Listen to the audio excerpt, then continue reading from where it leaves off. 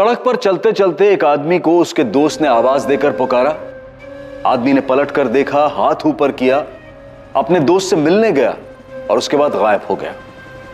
गायब, एकदम गायब। उसके बाद दिखा ही नहीं, ना तो वो आदमी और ना उसका दोस्त। क्या ऐसा भी कभी होता है?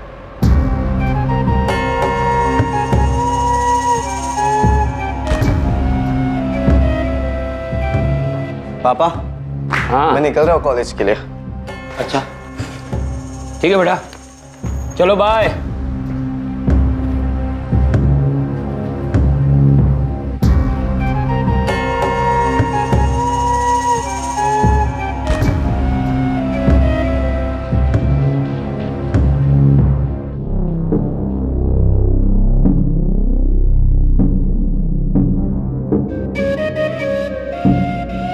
मनीषा, आज दीदी के यहाँ जाना है तुम्हें? हाँ? देखो, आज तुम पूरा दिन अपनी दीदी के साथ रहो। मैं जब काम से लौटूंगा तो तुम्हें वापस घर ले आऊंगा। ठीक है। देखा मैं कितना ख्याल रखता हूँ तुम्हारा। अरे अब तो मुस्कुरा दो। मैं जल्दी से सब्जी काट देती हूँ, मम्मी जी को सिर्फ सब्जी चढ़ाना रहेगा। हाँ ठीक है। मनीषा बेटा, तू खुश है ना? मैंने हरीश से कहा है इतवार को वो तुझे पिक्चर दिखाने ले जाए। नई नई शादी हुई है, घूमना फिरना तो चाहिए ना।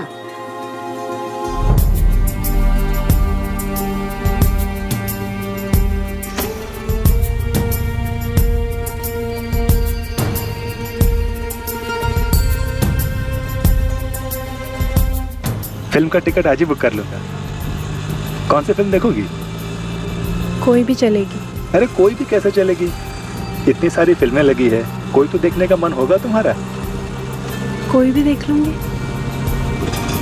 बस बस बस, चलो आओ। हरीश, हाय। मनीषा, एक काम करो, तुम जाओ, मैं 10-15 मिनट में आता हूँ, ठीक है? और उसके बाद वहां से काम पे चला जाऊंगा। तुम्हें पता है ना कंचन दीदी का घर? आगे से राइट लोगी, उसके बाद लेफ्ट लेना। लेफ्ट लेते ही पहला मकान है। ठीक है। पहुंच जाओगे ना?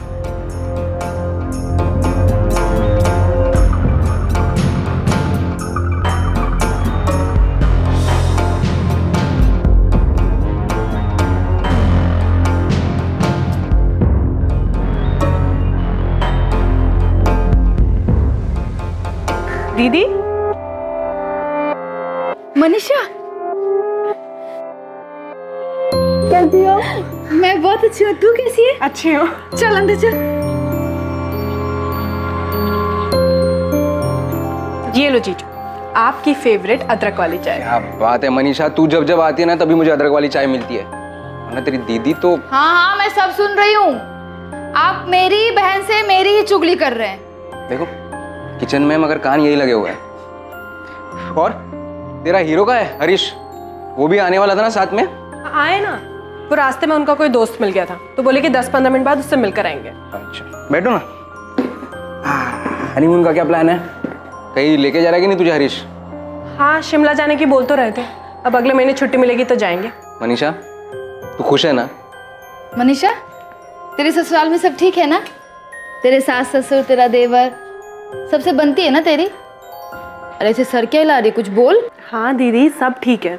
और अभी तो शादी हुई है, सबको समझने में, घुलने मिलने में थोड़ा टाइम तो लगेगा ना। ये बात भी है। मम्मी पापा की याद आती है? थोड़ी थोड़ी याद तो आएगी, लेकिन अब हरीश का घर ही तेरा घर है। अपने घर को अच्छे से संभाल, सबका ख्याल रख। और पता है, बहुत नसीब वाली है तू। हरीश इतना अच्छा लड़का मिला है तुझे। फिर सर हिला रही है, कुछ बोल। हाँ दीदी, मुझे पता है मेरा ही घर है, मुझे ही संभालना है, पर इसका मतलब ये तो नहीं ना कि सब मुझसे यही बात करेंगे। अभी जब घर गई थी 24 घंटा मम्मी पापा मुझे यही समझाते थे कि तेरा घर है, तुझे ही संभालना है। The number you are trying to call is currently switched off. Please try again later. Manisha, Harish का फोन तो अभी भी बंद आ रहा है। क्या कहा था उसने? कितने बजे आएगा तुम्हें लेने? बोले थे शाम में काम से वापस जाते वक्त ले लेंगे, पर 7 बजे तक तो आ जाना चाहिए था।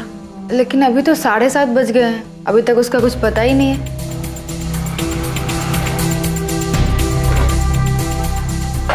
अमित, हरीश अभी तक आया नहीं मनीषा को ले जाने। क्यों?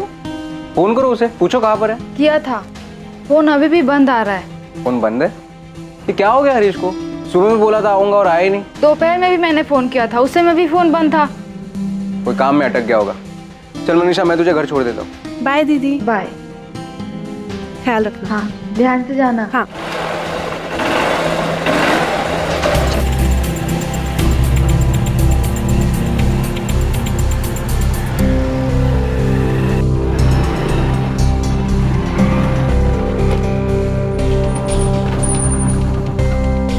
थैंक यू जीजू। Bye bye.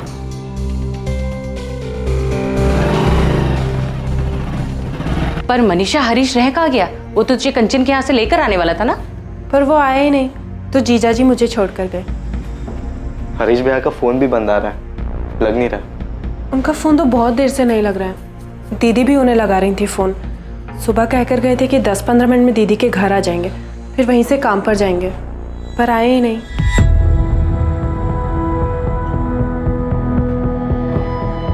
सुमित बेटा, तू एक काम कर, तू हरीश के सेठ को फोन कर। हो सकता है काम ज्यादा होने की वजह से दुकान पर ही हो।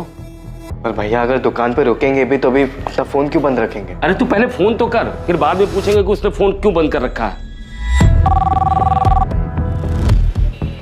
हेलो, हाँ सुमित बेटा। नहीं, हरीश तो आज सुबह से काम पर ही नहीं आया। 10:30 बजे मैंने दुकान खोली थी, तब से मैं भी उसे कॉल लगा रहा हूँ। लेकिन गौतम अंकल, हरीश भैया तो सुबह काम के लिए ही निकले थे। निकला होगा, पर वो आज पूरे दिन काम पर नहीं आया। पापा, गौतम अंकल कह रहे कि हरीश भैया आज दुकान पे गए नहीं। बेटा मनीषा, हरीश किस दोस्त के साथ गया था सुबह?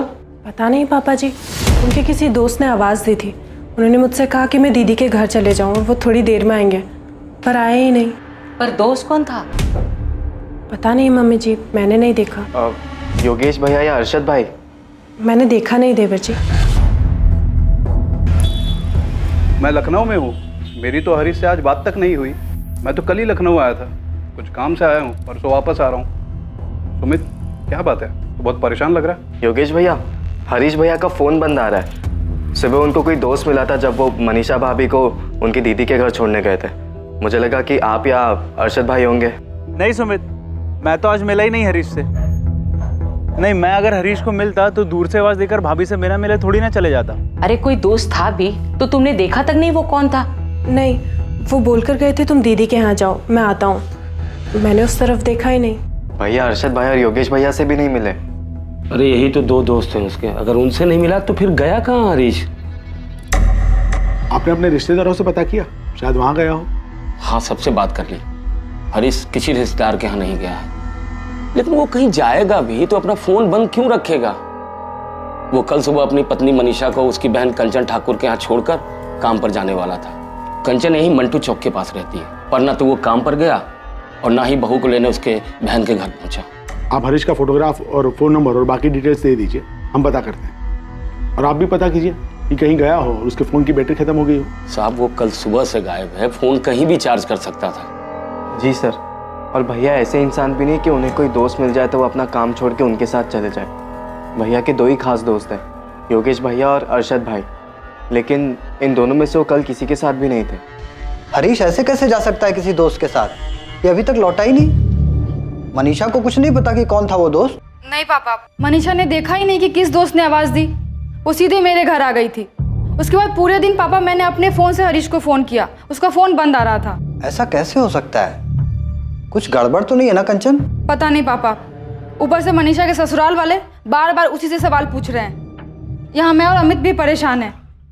समझ में नहीं आ रहा है कि ऐसे कैसे गायब हो गया, कहाँ चला गया हरीश?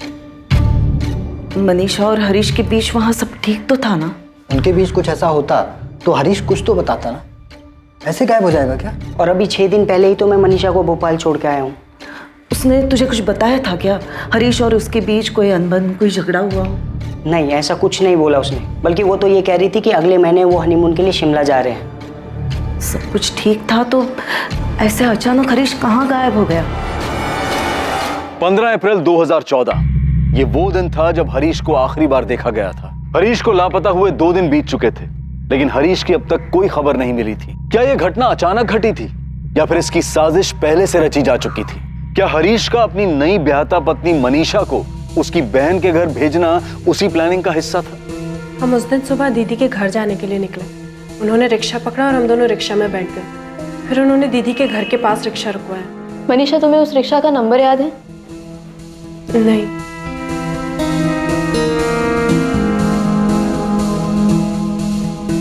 मम्मी का ऑर्डर है कि तुम्हें फिल्म दिखाने के लिए ले जाना है। तुम्हारी दीदी के घर से कितनी दूरी पे रोका था रिक्शा? बस चलो आओ। दूरी तो पता नहीं, लेकिन वहां से सीधा जाकर मैंने राइट लिया था और फिर लेफ्ट लेते ही पहला मकान दीदी का। और तुमने वाकई नहीं देखा कि तुम्हारे पति को किसने आवाज दी थी? हरीश, हाय। नहीं देखा। क्यों नहीं देखा? मुझे लगा नहीं था कि हरीश जी जिससे मिलने जा रहे हैं उससे मिलकर वापस ही नहीं लौटेंगे। देखिए, अभी तक हमारे पास हरीश की कोई खबर नहीं मिली, लेकिन कल तक हमारे पास उसके फोन की लोकेशन आ जाएगी। हमें पता चल जाएगा कि उसका फोन कहाँ पे स्विच ऑफ हुआ है। इस मनीषा ने ही मेरे बेटे के साथ कुछ किया है। क्या कर सकती है वो, और क्यों करेगी? आपने अभी भी बताया कि इन दोनों की शादी को सिर्फ 1.5 महीना ही हुआ है। तो क्या मनीषा खुश नहीं है ये शादी से, या हरीश खुश नहीं है? मैडम, ये कैसा सवाल है? शादी से खुश थे या नहीं? अभी शादी को 1.5 महीना ही तो हुआ है। मैडम, मनीषा और हरीश दोनों को एक दूसरे से मिलवाया गया था। दोनों ने एक दूसरे को पसंद किया। सबकी खुशी और मर्जी से शादी हुई थी दोनों की। ओम अनुभद्रः कृतवोयन्तो विस्तोब्दासो अभृतासु भेदा देवानो यथो सदमिति व्रते असन्न प्रभुः।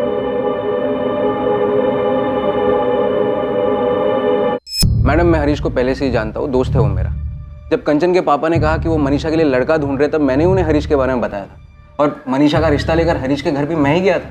मैडम, सब कुछ दोनों की मर्जी से हुआ था। तो फिर क्यों अचानक हरीश किसी दोस्त को मिलता है और एक दिन ऐसे गायब हो जाता है? यही तो समझ में नहीं आ रहा मैडम। और ये बात तो गलत है ना मैडम। मनीषा के ससुराल वाले उस पर ही सारा इल्जाम डाल रहे हैं, जबकि उस दिन हरीश ने खुद उससे पूछा था कि अपनी दीदी के घर जाना है। मैं उस दिन सुबह बिस्तर ठीक कर रही थी, तब उन्होंने मुझसे कहा अगर तुम्हें अपनी दीदी के घर जाना है तो चली जाओ। मैंने कहा ठीक है। उसने ऐसा क्यों कहा? वो अचानक तुम्हें तुम्हारी बहन के घर क्यों भेजना चाहता था? पता नहीं मैम, मैंने पूछा नहीं। आपका बेटा हरीश खुद मनीषा से कहता है कि आज तुम अपनी बहन के घर चली जाओ, मैं काम पे जाते वक्त तुम्हें वहां छोड़ दूंगा और लौटते वक्त तुम्हें वहां से ले आऊंगा। तो आप ये कैसे कह सकती है कि मनीषा ने हरीश के साथ कुछ किया है? क्या मनीषा और हरीश के बीच में कोई प्रॉब्लम चल रही थी? साहब, 1 मार्च को जबलपुर में मनीषा और हरीश की शादी हुई और 3 मार्च को वो यहाँ हमारे घर भोपाल आई। जब से मनीषा शादी करके आई है, किसी से ज्यादा बात नहीं करती है, अपने में ही गुमसुम रहती है।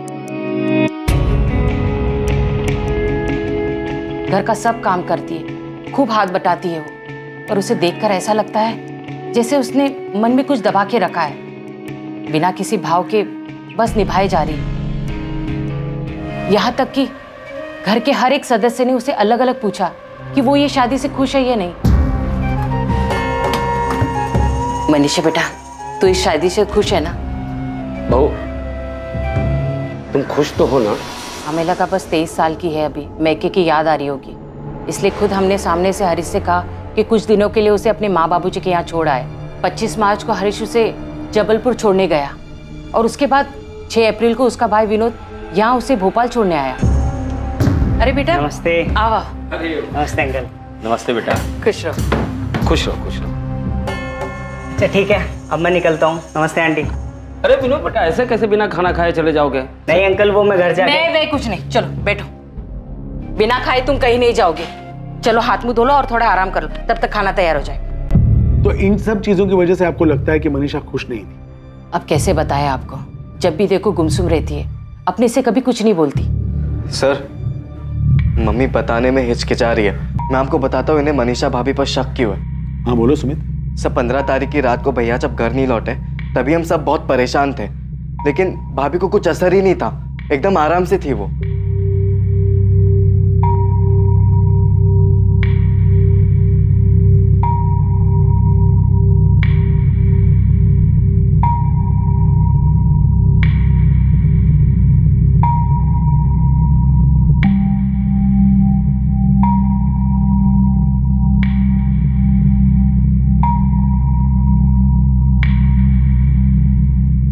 मैंने सब जगह पता कर लिया, हरीश भैया कहीं पर भी नहीं है।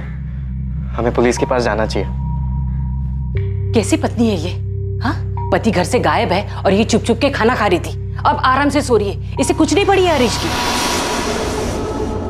सर हमें तो समझ में ही नहीं आ रहा है कि ऐसा कैसे हो सकता है। सुबह से पति घर से गायब हो और भाभी आराम से सो रही हो। उसके पहले उसने चुपके से ठूस ठूस के खाया। हमने जब मनीषा से उसका फोन नंबर मांगा तो उसने कहा उसके पास फोन ही नहीं है। क्या सच है ये? हाँ, उसके पास फोन नहीं है। तो शादी के पहले से ही उसके पास फोन नहीं था या शादी के बाद से? शादी के पहले से ही नहीं था। लेकिन हरीश भैया बोल रहे थे कि शादी के बाद वो भाभी को एक फोन दिला देंगे। ठीक है, फिलहाल आप लोग घर जाइए।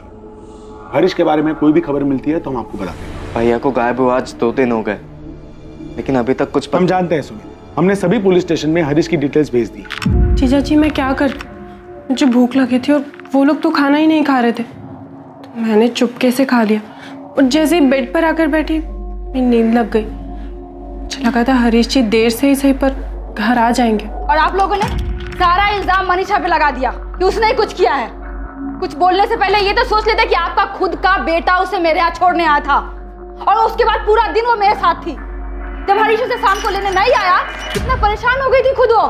देखिए अंकल आंटी, मनीषा अभी बस 23 साल की है, इतनी बड़ी नहीं है वो। पहली बार घर से बाहर निकली है, बचपना है अभी उसमें।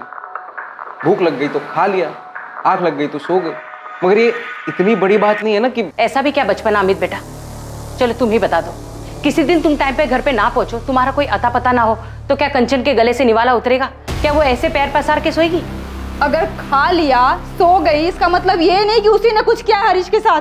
दीदी बात सिर्फ इतनी नहीं है। दोनों घर से साथ निकलते, रिक्शा लेते, साथ में उतरते और फिर भैया को कोई आवाज लगाता है और भाभी देखती तक नहीं है। देखो मनीषा पे इल्जाम नहीं लगा रहा है, तुम खुद ही सोचो।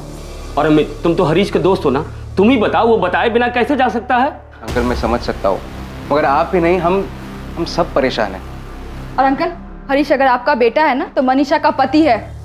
आपको चिंता हो रही है तो हमें भी चिंता हो रही है। मम्मी पापा इतने परेशान हैं, जबलपुर से यहाँ आने के लिए निकल गए हैं।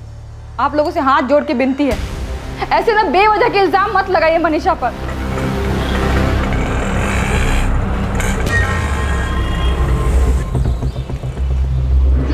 बिरजू। हाँ उस्मान भाई। अरे उस्मान भाई, दिन भर में 10-10 सवारी आती है यहाँ, अब सबकी शक्ल कैसे याद रहेगी? हाँ पता है बिरजू, और शायद किसी को तो याद होगा।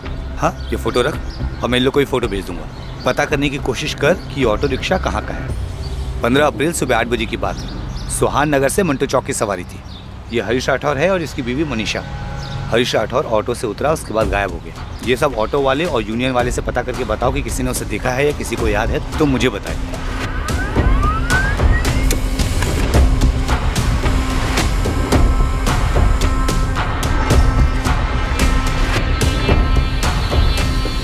सर फोन रिकॉर्ड्स के मुताबिक हरीश की लास्ट लोकेशन मूर्तिगंज। मूर्तिगंज? ये मूर्तिगंज तो मंटू चौक से करीब 1 घंटे की दूरी पर है ना। ये सुहान नगर और ये मंटू चौक और ये है मूर्तिगंज, जो सुहान नगर और मंटू चौक से काफी दूरी पर है। सुहान नगर से मंटू चौक रिक्शा से पहुंचने में करीब 10 मिनट लगते हैं। सर अगर हरीश रिक्शा या गाड़ी से भी मूर्तिगंज गया हो तो उसे कम से कम 1 घंटा लगा होगा वहां पहुंचने में, क्योंकि सुबह 8 बजे के दौरान उस रूट पे अच्छी खासी ट्रैफिक हो जाती है। सवाल यह है कि हरीश उस दोस्त के साथ मूर्तिगंज क्यों गया, जबकि उसने मनीषा से ये कहा था कि वो 10 से 15 मिनट में वापस लौटेगा। सर हमने आसपास जितने भी रिक्शा वाले हैं, जितना भी रिक्शा स्टैंड है, उन सबसे पता लगाया, यहाँ तक कि उनकी यूनियन वालों से भी बात किया, लेकिन किसी को कुछ याद नहीं है कि किसी ने उस दिन हरीश या मनीषा को वहाँ देखा। भैया मूर्तिगंज क्यों जाएंगे? वहाँ उनका कोई काम पड़ता हो? नहीं पापा, वहाँ पे उनका कोई दोस्त भी नहीं जिनसे वो मिले होंगे। फोन रिकॉर्ड के मुताबिक हरीश का फोन मंटू चौक से मूर्तिगंज की तरफ गया और मूर्तिगंज में जाकर के स्विच ऑफ हो गया। क्या हरीश की किसी के साथ कोई दुश्मनी थी, कोई झगड़ा? नहीं सर, हरीश भैया ऐसे इंसान है ही नहीं क्यों किसी के साथ लड़ाई झगड़ा करे। मैडम हरीश मेरे यहाँ पिछले 4 साल से काम करता है। उसके और उसके परिवार वालों को मैं बहुत अच्छे से जानता हूँ। उसका किसी के साथ लड़ाई झगड़ा हो ही नहीं सकता। गौतम जी आप तो उन्हें अच्छी तरीके से जानते हैं, तब तो आपको ये भी पता होगा कि हरीश इस शादी से खुश है या नहीं। खुश, बहुत खुश है मैडम। शादी तय होने के बाद से ही उसकी खुशी का ठिकाना नहीं था। 1 महीने बाद हनीमून के लिए शिमला जाने वाला है। रोज मुझे अपनी छुट्टी याद दिलाता है। मनीषा को अपने साथ जबलपुर ले जा रहे हैं हम लोग। सही नहीं किया आपने हमारी बेटी के साथ। वीना जी हमारी हालत तो समझिए, 4 दिन से हमारा बेटा घर नहीं लौटा है। वो नहीं लौटा है तो इसका मतलब ये नहीं है कि आप हमारी बेटी को दोषी ठहराएंगे। कैसे कैसे सवाल पूछ रही है पुलिस कि जबलपुर में उसका कोई चक्कर है क्या? और उसी से नहीं, जबलपुर के पुलिस के खबरी हमारे पास पड़ोसी रिश्तेदार नातेदार सबसे उलूल जुलूल सवाल कर रहे हैं। देखिए ओम जी, फिलहाल तो हमें अपने बेटे की चिंता है। वो कभी ऐसे बताए बिना गए। राम जी, हरीश हमारा भी दामाद है, हमें भी उसकी चिंता है। इसका मतलब ये नहीं है कि हम आप पे इल्जाम लगाने लगे कि हरीश मनीषा के साथ खुश नहीं था और वो भागने का नाटक रच रहा है और आप लोग उसका साथ दे रहे हैं। पुलिस कंचन से पूछ रही है, हमसे सवाल कर रही है कि मनीषा को फोन क्यों नहीं दिया, उसका किसी के साथ चक्कर है क्या, उसकी वजह से उसका फोन छीना क्या? क्या मतलब है इन सवालों का? आप ही बोलिए। मनीषा इस शादी से दुखी लग रही थी क्या? मनीषा शादी के लिए राजी नहीं होती तो क्या मैं ये शादी करवाता? बलराम जी, मालती जी, मनीषा बच्ची है। ऐसी बातें पुलिस से कहने से पहले जरा सा सोच तो लेते।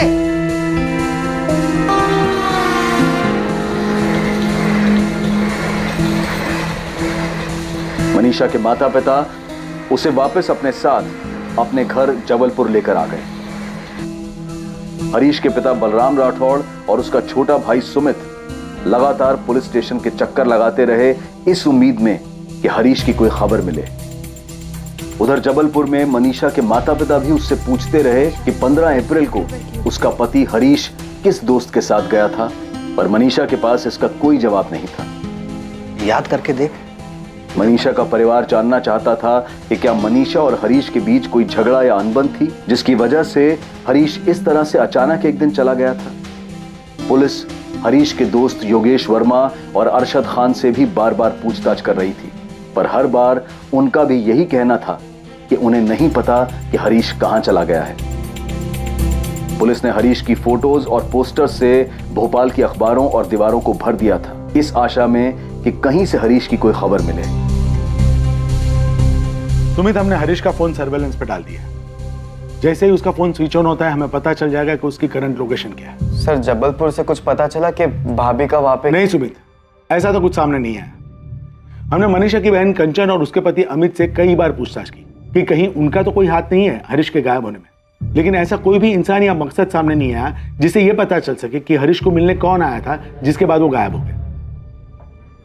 आंटी, मैंने अपने दोस्त से पता करवाया है, वहाँ जबलपुर में मनीषा के दूसरी शादी की कोई बात नहीं चल रही है। और वैसे भी वो अभी दूसरी शादी कर भी नहीं सकती है क्योंकि हरीश अभी तक सिर्फ लापता है और कुछ पता भी तो नहीं चला कि वो अब। कंचन दीदी बोल रही थी हरीश जीजा जी के घर वाले उन्हें अभी तक ढूंढ रहे हैं। ढूंढेंगे ही ना बेटा, उनके घर का बड़ा बेटा गायब हुआ है, कोई छोटी बात थोड़ी ना है। मनीषा, हम तेरी सारी बात मानते हैं, सही है, पर बेटा हरीश को कोई परेशानी थी क्या? नहीं पापा, कोई परेशानी नहीं थी। हरीश से तेरी ठीक से बात तो होती थी ना, कोई मनमुटाव तो नहीं था? नहीं मम्मी, सब कुछ ठीक था। अमित, आप हरीश को 2-3 साल से जानते हो, कहीं ऐसा तो नहीं कि उसका किसी और लड़की के साथ या औरत के साथ? अमित, वो ऐसे कैसे जा सकता है? पता नहीं कंचन, हरीश को गायब हुए 1 महीने से ऊपर हो गया है, ना कोई एक्सीडेंट ना कुछ और। ऐसे कैसे कोई दोस्त उसे बुलाता है और फिर आज तक वो गायब है? कैसे हो सकता है? अब तो पुलिस भी कुछ नहीं कर रही है। मैं तो अब भी यही कहूंगी कि उस मनीषा ने मेरे हरीश के साथ कुछ गलत किया है। बलराम जी, मैंने आपके कहने पर सुहान नगर पुलिस थाने से केस फाइल मंगवाकर अच्छी तरह पढ़ी। लोकल पुलिस ने कहीं कोई कुताही नहीं बरती, जो कर सकते थे सब किया है। हरीश का फोन अभी भी सर्विलेंस में है। डीसीपी साहब, आप ही बताएं, ऐसा कैसे कोई 20 सड़क पर किसी दोस्त के बुलाने पे जाता है और गायब हो जाता है? आज 1.5 महीने हो गए मेरे बेटे को गायब हुए, अभी तक उसकी कोई खबर नहीं मिली है। सर, अक्सर सुना है कि अचानक किसी को हार्ट अटैक आ गया या अचानक किसी का एक्सीडेंट हो गया, लेकिन ऐसे भीड़ में अचानक कोई गायब नहीं होता। मेरे भाई इंसान है, कोई पानी नहीं जो भाप बन के उड़ गया और किसी का ध्यान तक नहीं गया हो। मैं हाथ जोड़ के विनती करता हूँ, मेरे बेटे को ढूंढ दीजिए, बहुत ही शरीफ बच्चा है मेरा। मैं अपनी खास टीम लगाता हूँ हरीश मिसिंग केस में। सर, हरीश की फैमिली ने सीधा हरीश की पत्नी मनीषा पर शक जताया है और शक जताने का मेन कारण यह है कि जिस दिन हरीश गायब हुआ था उस दिन मनीषा ने आराम से खाना खाया और बेफिक्र होकर सो गई। लेडी किलर, पहले मर्डर किया, फिर आराम से खाना खाया और सो गई। सर, लोकल पुलिस को लड़की के अतीत में कुछ नहीं मिला। बाकी केस में उन्होंने छानबीन की है, पर रेलवे स्टेशन और एक्सीडेंट पर कोई भी ऐसा सुराग नहीं मिला कि हरीश कहाँ हो सकता है, वो कहाँ जा सकता है। हरीश के उस दोस्त का भी पता नहीं चला होगा जिसने उसे पीछे से आवाज देकर बुलाया था। हरीश! ए हाय! नहीं, हरीश के 2 ही खास दोस्त हैं। एक है योगेश वर्मा जो उस दिन लखनऊ में था, और दूसरा अरशद खान जो उस दिन अपने गैरेज पे था। लोकल पुलिस ने उन दोनों के फोन रिकॉर्ड्स चेक किए हैं। हरीश को गायब हुए लगभग 2 महीने बीत चुके हैं, उसका अभी तक कुछ पता नहीं चला। क्या लगता है तुम्हें, मर्डर हुआ होगा उसका? सर, हरीश के बैकग्राउंड में ऐसा कुछ भी नहीं मिला जिससे ये लगा हो कि वो पहले से परेशान हो, मेंटली डिस्टर्ब हो या शादी से खुश ना हो इसलिए सब कुछ छोड़कर भाग गया। हरीश की इमेज बहुत ही सीधे साधे आज्ञाकारी बेटे की है। उसकी लाइफ में कोई लड़की? लोकल पुलिस को उसके फोन रिकॉर्ड्स और छानबीन में ऐसा कुछ भी नहीं मिला। Sir, Jain sir, I am very sorry, मैं थोड़ा लेट हो गया। वो लेट नहीं कपिल, तुमने बिल्कुल सही टाइम पर एंट्री मारी है। लेकिन इस केस में कोई था जिसने 15 अप्रैल को अचानक एंट्री मारी थी और जिसका अभी तक कुछ पता नहीं चल पाया है। पूजा, हरीश की फैमिली से कहो कि शादी की एल्बम लेकर आए। सर, ये ओम और बीना मनीषा के माता पिता, और ये मनीषा की बड़ी बहन कंचन और उसका पति अमित। और सर ये विनोद है, मनीषा भाभी का छोटा भाई। और ये दोनों हरीश के दोस्त अरशद खान और योगेश वर्मा। ये लड़का कौन है जो मनीषा के परिवार के साथ भी नजर आ रहा है और इस फोटो में अलग से हरीश और मनीषा के साथ है इस औरत के साथ? पता नहीं सर, मनीषा भाभी का कजिन होगा शायद, लड़की वालों की तरफ से था, लेकिन इसका नाम नहीं पता हमें। शादी में तो हरीश और मनीषा काफी खुश लग रहे हैं। लग नहीं रहे, खुश थे साहब। ये मनीषा का जीजा अमित, मनीषा का रिश्ता लेकर यही आया था ना आपके पास? जी। हरीश ने मनीषा को देखते ही शादी के लिए हाँ कर दी थी। जी, हरीश भैया को मनीषा भाभी बहुत पसंद आई थी। और मनीषा को भी हरीश काफी पसंद आया था? पता नहीं, पर वो लोग तो यही कह रहे थे। शादी तय होने के बाद मनीषा और हरीश की फोन पे बात होती थी? जी। हरीश मनीषा से बात करने के लिए मनीषा के पिता ओम प्रकाश के नंबर पे फोन किया करता था। हाँ सर। बलराम जी, सुमित, शादी के बाद 1.5 महीने में क्या कभी मनीषा अकेले मार्केट गई थी या फिर काफी देर के लिए घर से बाहर अकेले रही हो? नहीं, अकेली तो वो कभी बाहर नहीं गई। शादी के बाद 3 हफ्ते वो यहीं रही, उसके बाद मैके चली गई। 1 हफ्ते बाद लौटी। लौटने के 1 हफ्ते बाद तो ये हो ही गया था। उसके बाद उसके माँ बाप उसे लेकर चले गए। मनीषा ने कभी किसी से बात करने के लिए आपसे फोन मांगा था?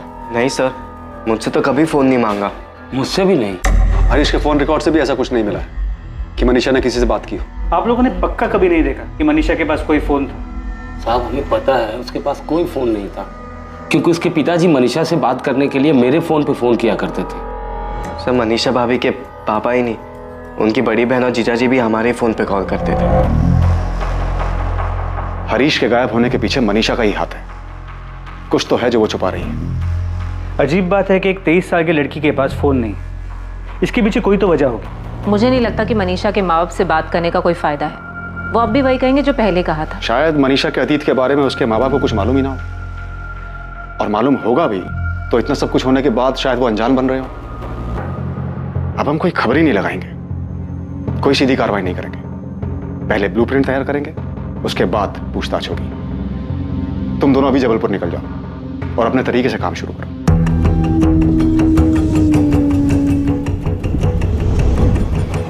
क्राइम ब्रांच की टीम ने हरीश मिसिंग केस को हल करने के लिए एक अलग तरीका अपनाया।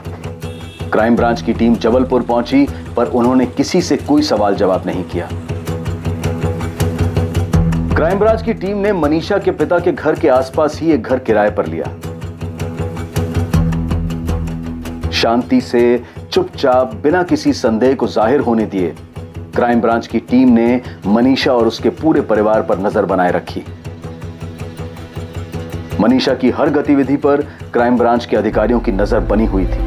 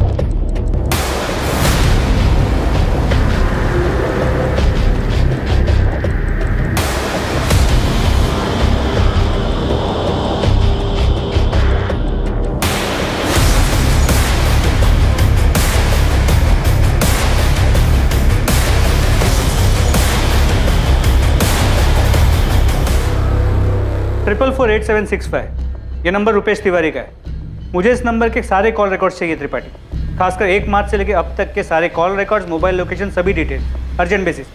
रुपेश तिवारी? यस सर, ये वही है जो शादी की फोटो में मनीषा की फैमिली और हरीश और मनीषा की फोटो में एक औरत के साथ दिख रहा है। जिसके बारे में आपने बलराम जी से पूछा था कि ये कौन है? हाँ, ये हरीश, मनीषा और रुपेश के अलावा एक औरत भी है, 50-55 साल की। सर, वो औरत रुपेश तिवारी की माँ है ललिता देवी, विधवा है।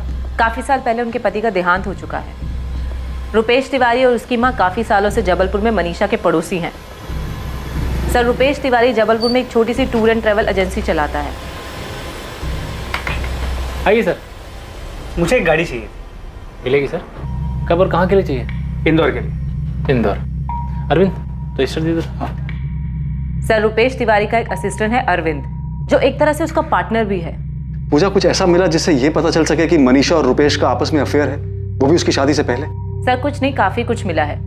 सर, मेरे तो एक बात समझ में नहीं आ रही कि पहले पुलिस टीम की नजर में आने में ये सब बच कैसे गया।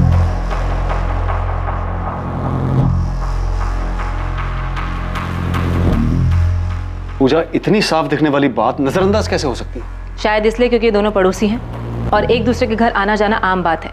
मनीषा बड़े आराम से कभी भी रुपेश के यहाँ जाती है, कभी प्रसाद लेकर तो कभी खाना लेकर, और ये हर दूसरे दिन की बात है। सर, रुपेश मनीषा के भाई विनोद का भी बहुत अच्छा दोस्त है। शायद इस वजह से भी किसी को उन पर शक नहीं हो। एक दूसरे के घर आना जाना मिलना आम बात है, सिवाय इसके कि ये दोनों सुबह पार्क में लवर्स की तरह भी मिलते हैं। सर, इन दोनों के हाव भाव को देखकर साफ पता चल रहा है। हम मनीषा के अतीत में कुछ ढूंढ रहे हैं, इसलिए कहीं हम जबरदस्ती तो इनका अफेयर नहीं बना रहे। हो सकता है कि ये सचमुच में सिर्फ पड़ोसी हो। नहीं सर, मैं शर्त लगा सकती हूँ कि इन दोनों का अफेयर चल रहा है और इन दोनों के अफेयर के पीछे ही हरीश के गायब होने का राज छुपा है। इतना ही नहीं, मैं दावे के साथ कह सकती हूँ कि हरीश का मर्डर हो चुका है। सर, हमने बिल्कुल सही जगह पे निशाना लगाया। ये पक्का पहली टीम से छूट गया था। रुपेश तिवारी के फोन रिकॉर्ड्स में कुछ मिला है क्या? नहीं, कुछ नहीं है, फिर भी सब कुछ इसी में है। क्या मतलब? सर, ये तो सच है कि मनीषा के पास कोई फोन नहीं है, पर 15 तारीख को रुपेश के मोबाइल की लोकेशन भोपाल की नहीं बल्कि जबलपुर की है। सब कुछ उनके फेवर में है, तो मिला क्या?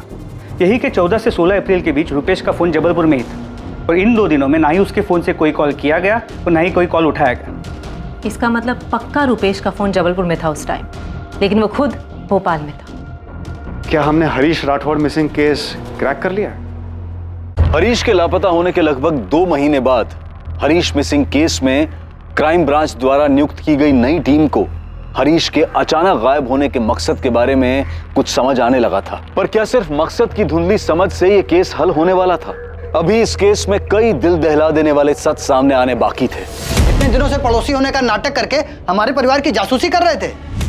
हरीश के घर वालों ने आपको पैसे खिलाए ना, जो हमारी बेटी पर ऐसा गंदा इल्जाम लगा रहे हो? अभी तो सिर्फ पूछताछ कर रहे हैं। एक बार ये साबित हो गया है कि मनीषा और रुपेश ने मिलकर ही हरीश के साथ कुछ किया है, उसके बाद इल्जाम भी लगाएंगे और सजा भी देंगे। अभी आप लोग भी चलिए, आपसे भी पूछताछ करनी है। आप समझते क्यों नहीं है? रुपेश, कंचन, मनीषा, विनोद सब एक साथ पले बड़े हैं, परिवार की तरह हैं। सर, रुपेश हमारे लिए बड़े भैया जैसे है, और अगर ऐसा कुछ होता मनीषा और रुपेश के बीच में तो मेरी बहन उस हरीश जीजू से शादी क्यों करती? मनीषा ने आपको बताया कि ये सब उसने रुपेश के साथ मिलकर किया है? सर, शादी में रुपेश हर काम बढ़ चढ़ कर रहा था तो हमें लगा दुल्हन का भाई होगा, तो तब से इन दोनों के बीच में ये सब चल रहा था। अभी कुछ कंफर्म नहीं है, लेकिन हमें भी ऐसा लग रहा है कि इनके बीच में कुछ चल रहा है। सर, मैं एक बात बता रहा हूँ, ये मनीषा ही नहीं उसके परिवार ने मिलकर ये किया है। शुरू से सब जानते थे, धोखा दिया है हमें, खासकर उसके भाई विनोद ने। क्या कहा पापा ने? वो भोपाल आ रहे, क्राइम ब्रांच की कोई टीम उन्हें मनीषा और रुपेश को यहाँ पर लेकर आ रही है। उनके हिसाब से रुपेश और मनीषा के बीच कुछ। रुपेश और मनीषा? अरे, क्राइम ब्रांच वालों का दिमाग तो नहीं खराब हो गया है ना? कहीं ऐसा तो नहीं है कि हरीश के घर वालों ने कुछ कर दिया हो और खुद को बचाने के लिए सारा इल्जाम मनीषा पे डाल रहे हैं? मनीषा, इतने महीनों बाद भी तुम्हें अपने पति की कोई खास फिक्र नहीं हुई कि वो अभी तक क्यों नहीं मिला? अगर चेहरा देखकर ही सब पता चल जाता तो मैं भी उस दिन समझ जाती कि मेरे पति अब वापस नहीं आने वाले।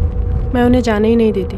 आपको नहीं पता मेरे अंदर क्या चल रहा है, क्योंकि आप लोग हरीश जी को ढूंढ नहीं पा रहे, तो आप लोग ज़बरदस्ती मेरा और रुपेश का रिश्ता साबित करने पर तुले हैं। मैडम, 1 मिनट सुनिए।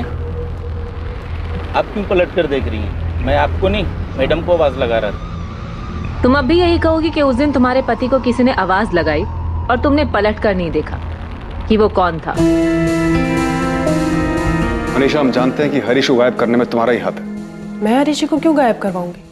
कैसी बातें कर रहे हैं आप? सर इसमें क्या बड़ी बात है कि 14 अप्रैल से 16 अप्रैल तक मैंने अपने मोबाइल फ़ोन से किसी को फ़ोन ना किया हो या किसी का फ़ोन नहीं उठाया हो। मोबाइल फ़ोन से नहीं तो लैंडलाइन से बात की होगी। सर ऐसा पहली बार नहीं है कि पूरा दिन मैंने अपना मोबाइल फ़ोन यूज़ नहीं किया या किसी से बात नहीं की। मुझे तुम्हारी ये फालतू कहानी नहीं सुनी। हरीश के साथ क्या किया तुम लोगों ने? मेरा मनीषा के साथ कोई चक्कर नहीं। तो जो पार्क की फ़ोटो आप दिखा रहे हैं इसमें भी कुछ नया नहीं। मनीषा की शादी से पहले भी मैं पार्क में जाता था, वो भी सैर करने के लिए पार्क में आती थी। हाँ जाते थे, लेकिन घर से एक साथ नहीं निकलते थे। मनीषा, हमने पूरे एक हफ्ते तक तुम पर नजर रखी है। तुम दोनों घर से अलग अलग निकलते थे, लेकिन पार्क में जरूर मिलते थे। तो इससे आपने ये अंदाजा लगा लिया कि हम दोनों के बीच कुछ चल रहा है? जी नहीं, ऐसा कुछ भी नहीं है। और अगर ऐसा होता भी तो मैं झूठ क्यों बोलूंगी? रुपेश के बारे में अपने घर वालों को क्यों नहीं बताती? हरीश जी से शादी करने के लिए क्यों तैयार हो जाती? सर मनीषा की शादी में मैंने एक अच्छे पड़ोसी का फर्ज निभाया था, बढ़ चढ़कर काम किया था। आप खुद ही बताएं, जिससे आप प्यार करते हो उसकी शादी में खुशी खुशी इतना काम करेंगे, जबकि आपके सामने वो किसी और से शादी कर रही है। रुपेश को मैंने बचपन से देखा है, सालों से हमारा पड़ोसी है। उसके पिताजी हमारे दोस्त थे। और अगर मनीषा रुपेश के बीच में कुछ चल रहा होता ना तो आपसे पहले हमें पता चलता। अगर आपको उनके बारे में पता चलता तो शायद आप उनकी शादी के लिए तैयार ही नहीं होते। तैयार होने की बात तब आती ना जब उनके बीच कुछ होता। आप साबित क्या करना चाहते हैं? रुपेश और मनीषा के बीच कुछ चल रहा है, इसलिए उन दोनों ने मिलकर हरीश को गायब करा दिया। सिर्फ गायब नहीं, शायद मरवा भी दिया। 1.5 महीना भी नहीं हुआ था मेरी बच्ची की शादी को, उसके हाथ की मेहंदी भी नहीं सूखी थी तब तक, और आप बोल रहे उसने अपने पति को गायब करके मरवा दिया? ये क्या बात कर रहे हो आप? मैंने मुड़कर नहीं देखा। झूठ, तुम झूठ बोल रही हो। तुमने मुड़कर देखा था, तुमने देखा था कि रुपेश ने ही आवाज लगाई थी। आपको अपनी ही बात माननी है तो मानिए, लेकिन मैंने पीछे मुड़कर नहीं देखा। मैं नहीं जानती वो कौन दोस्त था जिसने हरीश को आवाज लगाई। सर आपको जो कहना है जो करना है करिए, ज्यादा से ज्यादा आप क्या करेंगे? मुझे मारेंगे, पीटेंगे? फिर भी मैं आपसे यही कहूंगा कि मेरे और मनीषा के बीच में कुछ भी नहीं। सर मनीषा और मैंने एक दूसरे का हाथ क्या पकड़ लिया? आपने तो पूरी फिल्म बना दी। जिस दिन हरीश गायब हुआ उस दिन मैं भोपाल में था ही नहीं, मैं जबलपुर में था। सर दुनिया की कोई भी ताकत मुझे किसी गलत काम के लिए हामी नहीं भरवा सकती, ना ही कोई गलत काम करवा सकती।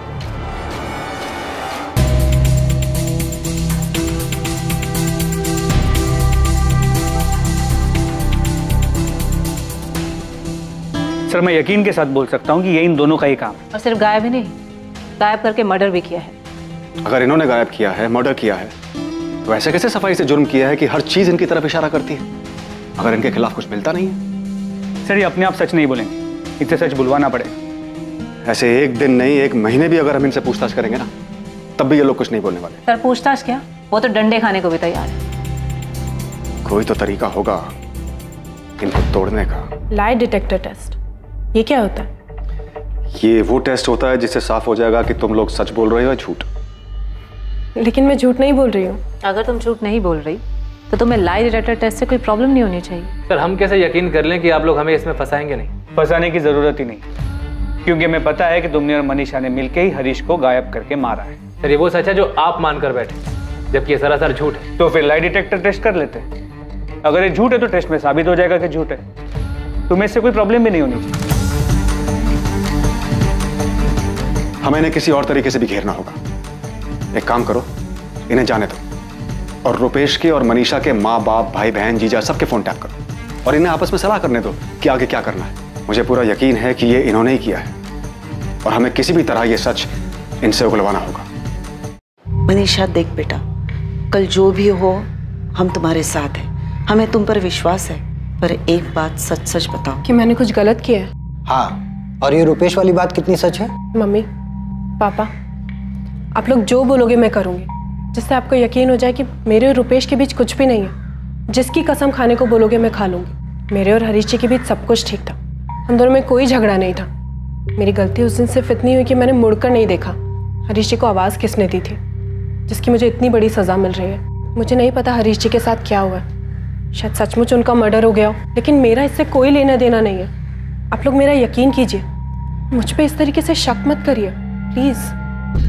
मम्मी वो लोग मुझे और मनीषा को निशाना बना रहे हैं, कुछ भी करके हमें फंसाना चाहते हैं बस। पर ऐसा कर क्यों रहे हैं? तुझे फंसाना क्यों चाहते हैं?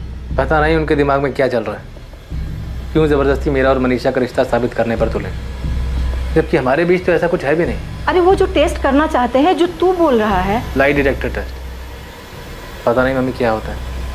तो बोल रहे हैं कि इससे सारा सच सामने आ जाता है। अगर सच झूठ का पता चल सकता है तो तुझे बिना डरे हाँ कह देना चाहिए। मेरी समझ में एक बात नहीं आ रही है कि मनीषा का पति गायब हुआ है तो तुझे क्यों घसीट रहे हैं?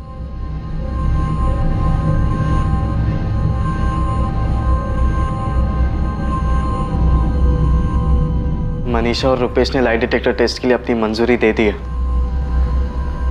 कैसे पता चल जाएगा हमारा हरीश कहाँ है? नहीं पता मम्मी। ये टेस्ट कब होने वाला है? अभी कुछ पक्का नहीं, शायद अगले हफ्ते होगा।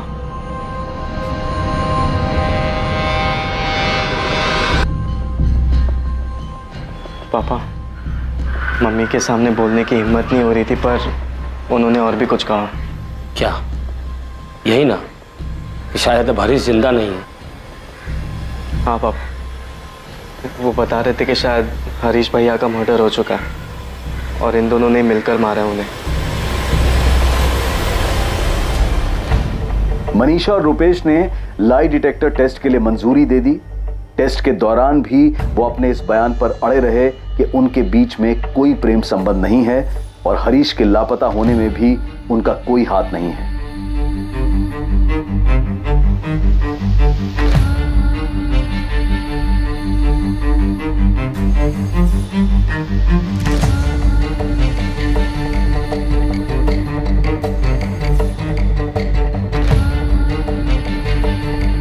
रुपेश, तुम्हारा और मनीषा का अफेयर कब से चल रहा है? हमारा कोई अफेयर नहीं है। हरीश के साथ तुम्हारे संबंध कैसे थे? दोस्त था वो तुम्हारा? हाँ। सिर्फ दोस्त या करीबी दोस्त? हरीश से मेरी मुलाकात तब हुई थी जब वो जबलपुर में मनीषा से शादी करने आया था।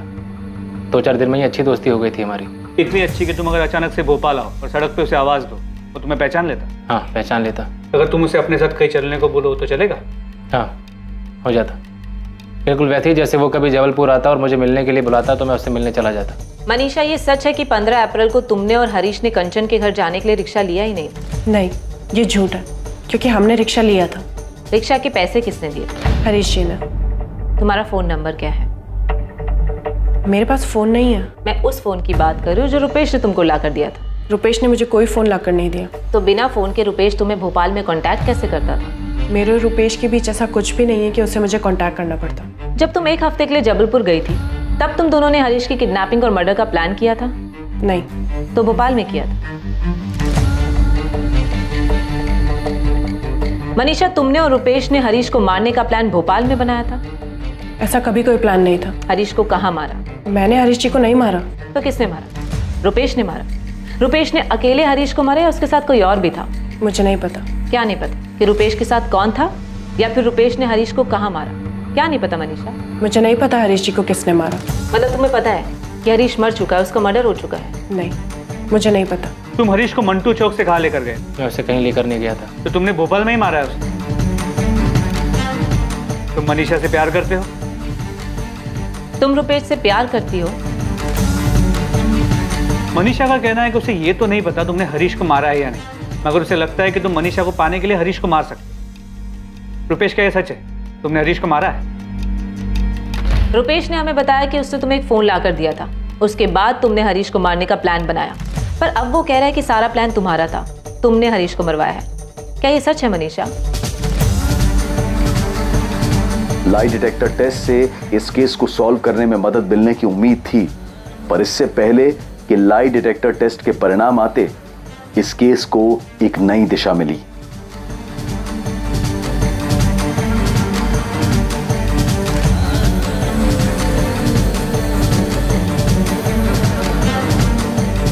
सर, साइबर सेल टीम जो हरीश राठौर के फ़ोन को सर्विलेंस कर रही थी, उन्होंने एक फ़ोन नंबर भेजा है। यह नंबर हरीश के फ़ोन में एक्टिव हुआ है। सेम IMI नंबर है।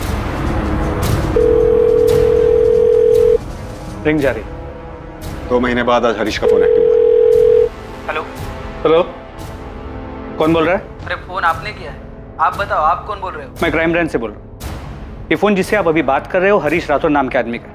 इवन तुम्हारे पास कहाँ से आया? किसने कट कर दिया? फौरन ये नंबर ट्रेस करो, पता करो लोकेशन कहाँ की है। जी सर। सर, अगर रुपेश और मनीषा ने मिलकर हरीश को मारा है और वो भी इतनी चालाकी से कि हमारे पास लाई डिटेक्टर टेस्ट के रिजल्ट के इंतजार करने के अलावा और कोई चारा नहीं, तो ये जो भी है जिसने उनकी हेल्प की है, हरीश का फ़ोन ऑन करने की गलती करेगा?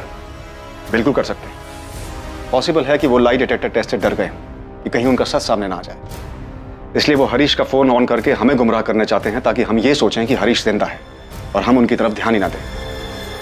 मनीषा, तू मेरी छोटी बहन है, चाहे जो भी हो मैं तेरे साथ हूं। दीदी, क्या तुम घुमा फिरा के मुझसे ये पूछना चाहती हो कि मैंने हरीश जी को मारा है या नहीं? देख मनीषा, सच बता, क्या सच में तेरे और रुपेश के बीच में ऐसा कुछ है जो हम में से कोई नहीं देख पाया? एक परिवार जो दुख में डूबा था, इंतजार कर रहा था ये जानने के लिए कि आखिर उनके बेटे हरीश के साथ क्या हुआ था, जिसे लापता हुए भी अब 2 महीने से ज्यादा बीत चुके थे।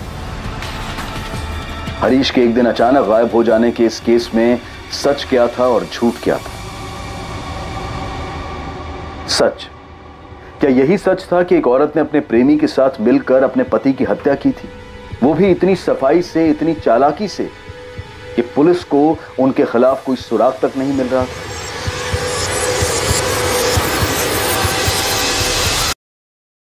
यह सच उस आदमी के पीछे छुपा था जिसके पास हरीश का फोन था। हरीश एक सुबह अचानक गायब हो गया। हरीश का इस तरह से गायब होना क्या एक अचानक घटी घटना थी या फिर यह किसी पहले से तय की गई साजिश का हिस्सा था? क्या हरीश वाकई मर चुका था या कुछ और भी सच थे जो अभी सामने आने बाकी थे? और लाई डिटेक्टर टेस्ट की रिपोर्ट सबको हैरान कर देने वाली थी। इस टेस्ट के तहत इंसान के ब्लड प्रेशर और उसके तनावग्रस्त होने पर नजर रखी जाती है। जब उससे कोई सवाल किया जाता है और जब वो जवाब देता है तो उसके चिंता और तनाव के स्तर से, उतार चढ़ाव से यह पता लगाया जा सकता है कि जिस व्यक्ति पर यह लाई डिटेक्टर टेस्ट किया जा रहा है वो सच बोल रहा है या झूठ। कल रात 10:30 बजे इस केस के दूसरे और आखिरी भाग में हम देखेंगे हरीश के गायब होने के पीछे का रहस्य और ये जानेंगे कि क्या हरीश मारा जा चुका है या फिर जिंदा है। जय। For more updates, subscribe to our channel, click the show links and enjoy watching the videos.